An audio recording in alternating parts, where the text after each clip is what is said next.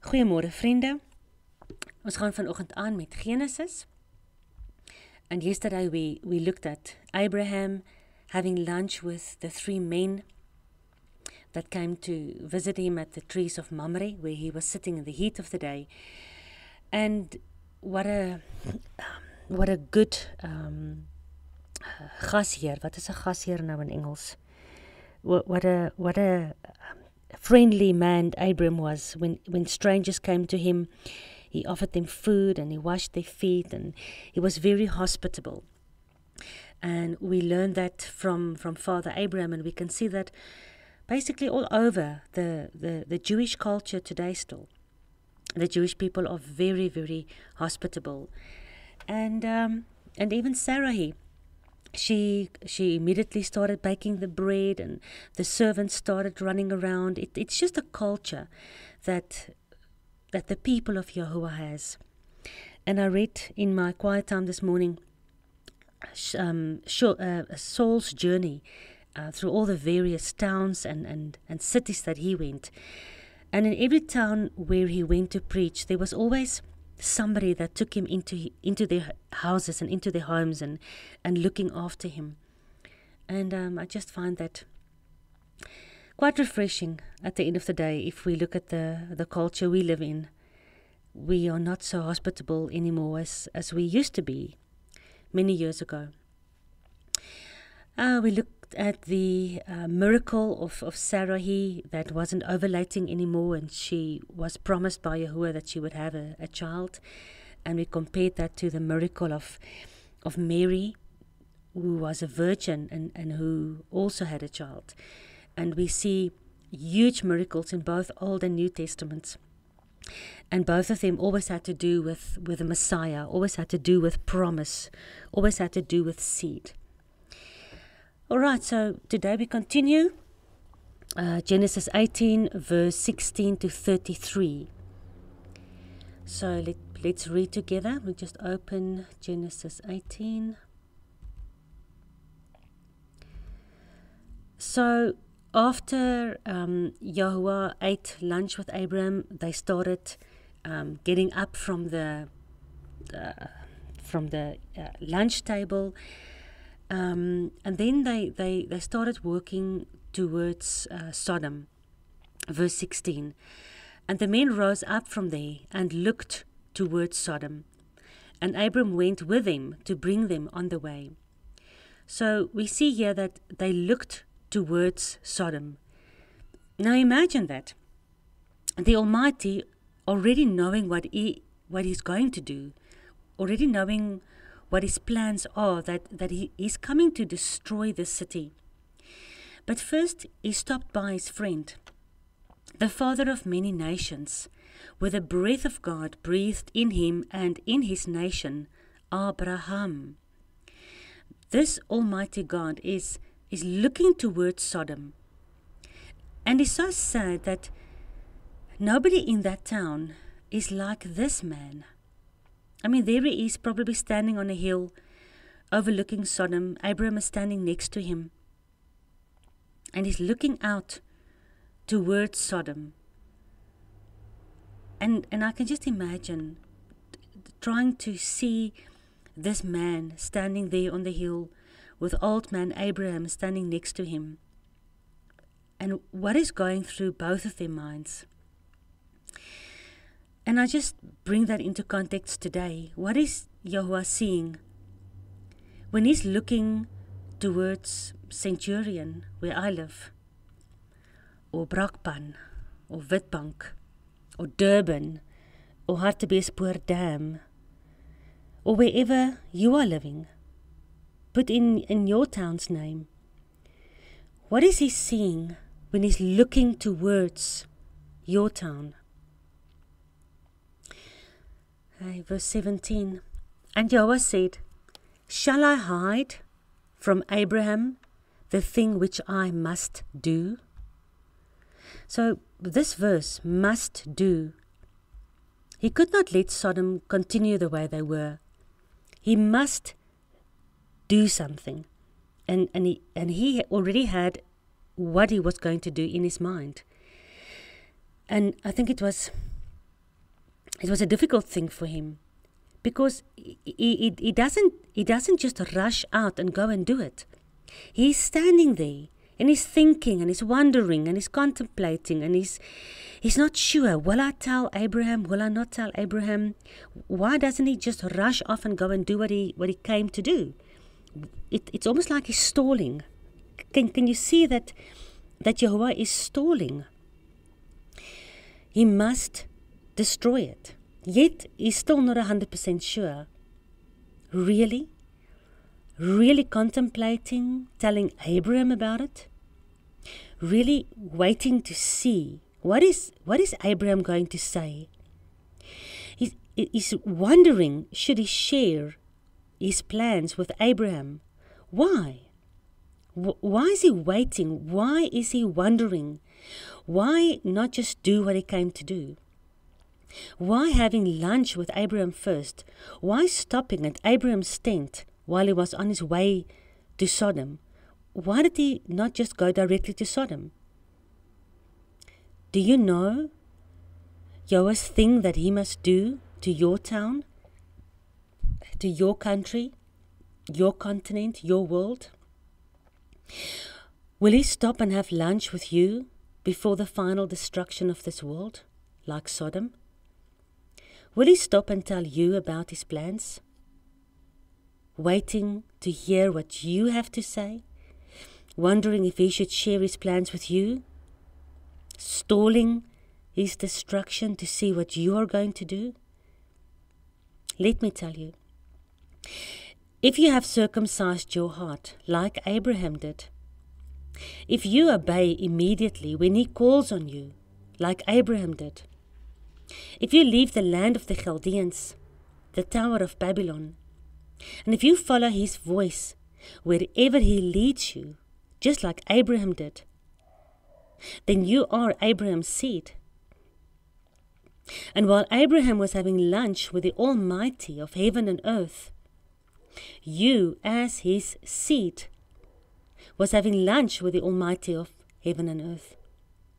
And while Abraham was having conversations with Yahuwah, you, as his seed, were in his loins.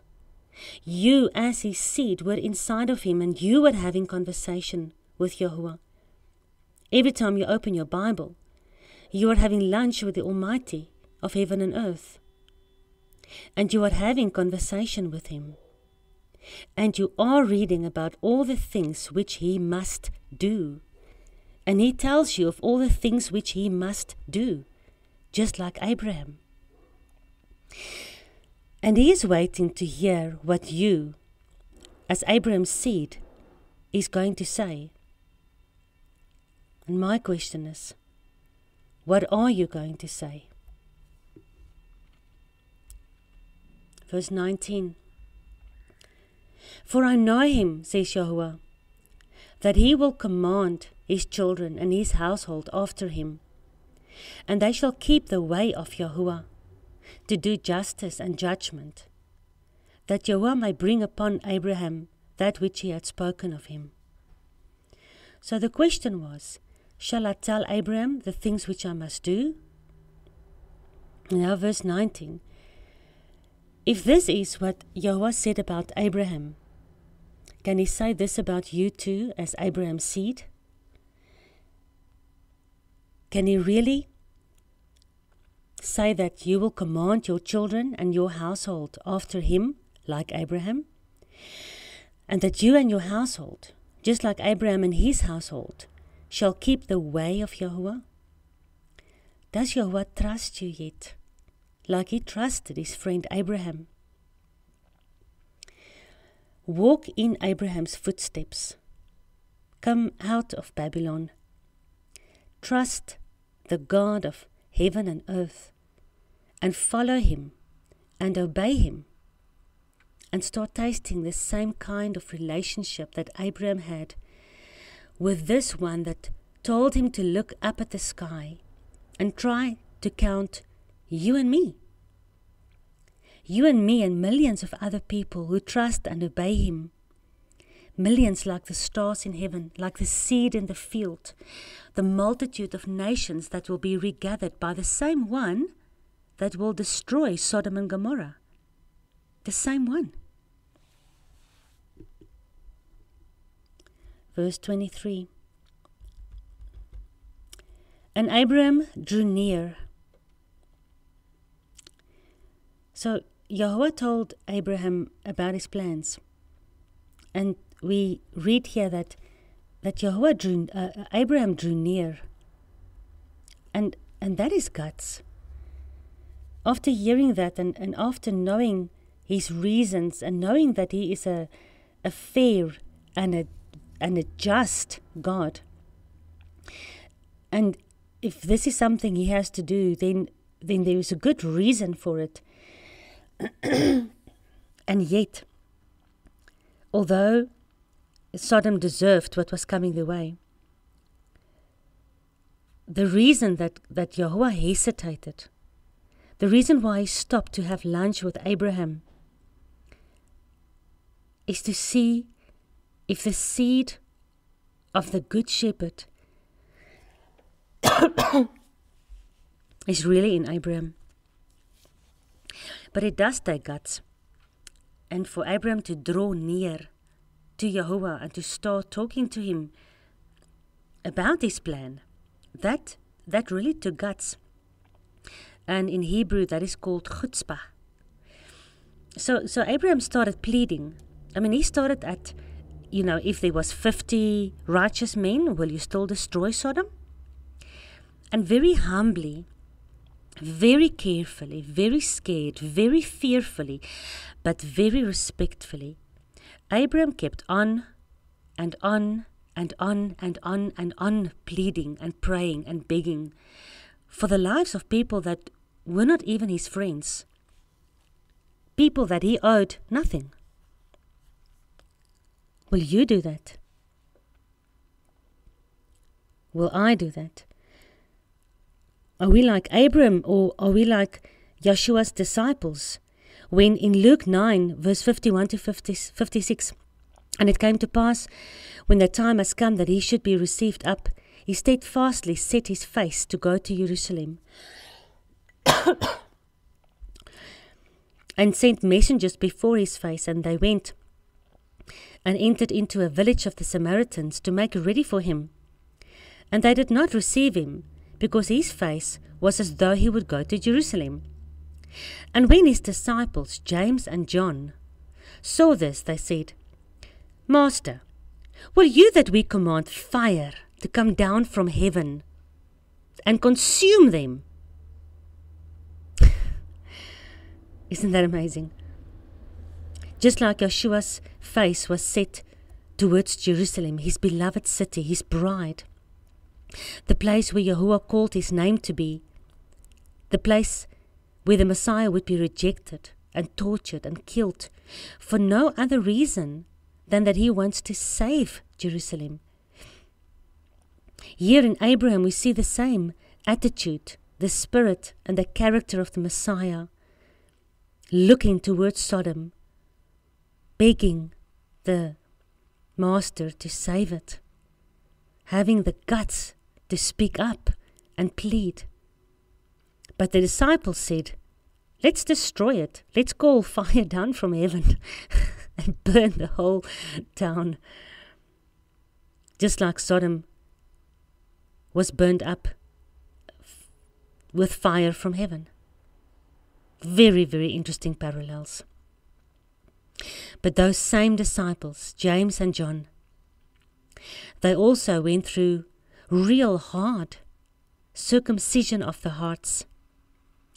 And both of them, although they were very arrogant to say that let's command fire to come down and burn them up, both of them ended up serving humanity, serving even these very same towns they wanted to destroy with fire, serving them with the same desperateness for their salvation as what their Master Yeshua had, as what their father Abraham had. What do we have?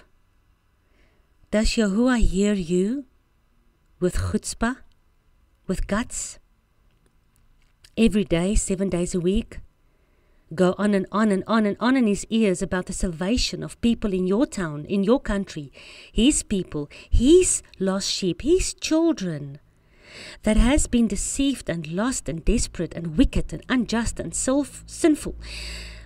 Does he hear Abraham's echoes in your prayers? This Almighty God already knew what his plans were. No human being, not even Abraham, were going to tell him what to do. He already had his plans, what he must do. Yet, he stopped at Abraham's for lunch. And he allowed Abraham to go on and on and on. Not once getting angry with Abraham, even though Abraham said many times, please don't get angry with me, but what if this, what if that? Is he maybe stopping over at your place, at my place, knowing what he must do, but desperately waiting for us to try and convince him otherwise, trying to twist his arm, trying to beg him for mercy, knowing what he must do, but not really wanting to do it. I mean, we all know that verse that says, it is the will of God that nobody will perish, but that all will come to salvation. That is his will. He doesn't want anybody to perish, not even one of them in Sodom or in your town. It is his will that all shall be saved. Are we praying his will? Are we supporting him in his will? Are we pleading for his will? Are we fighting in the spirit for his will? Yeshua said, don't call me master, master, and you don't do the will of my Father. I just want to read for you Acts 20 verse 28. Take heed therefore unto yourselves and to all the flock, over which the Ruach HaKodesh has made you overseers, to feed them which he has purchased with his own blood. And this is talking about God. Here Paul is saying that he has declared the counsel of God himself to all the people, but now he's going up to Jerusalem to die. And he's admonishing his disciples that they should take heed unto the flock that the Ruach, the Holy Spirit, has given them and made them leaders of, and to feed them like hungry lost sheep. And then he says, because this flock, this church, this ecclesia, this lost sheep is what Yahuwah has purchased with his own blood.